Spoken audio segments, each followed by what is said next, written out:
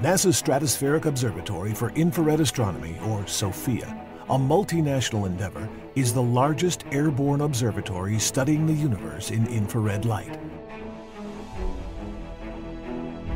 The SOFIA airplane, a Boeing 747 SP, was acquired by NASA in 1997.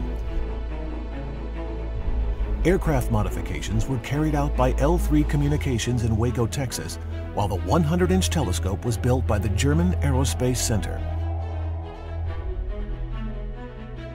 SOFIA flies at altitudes of up to 45,000 feet and is able to collect substantially more infrared light than any ground-based facility.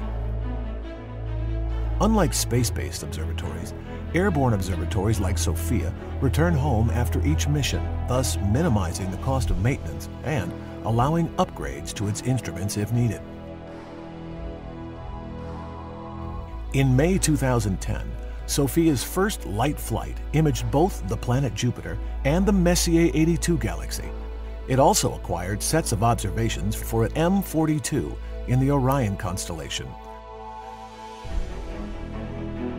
SOFIA's image of the Orion Nebula is much more detailed than this image obtained from the ground. SOFIA is planned to reach its full operational capabilities in 2014 and is expected to operate for at least 20 years. Its contribution to our scientific understanding of the universe around us will be remarkable. SOFIA will reveal answers about star formation and distant galaxies and will allow us to look at the universe with eyes that see far into the infrared.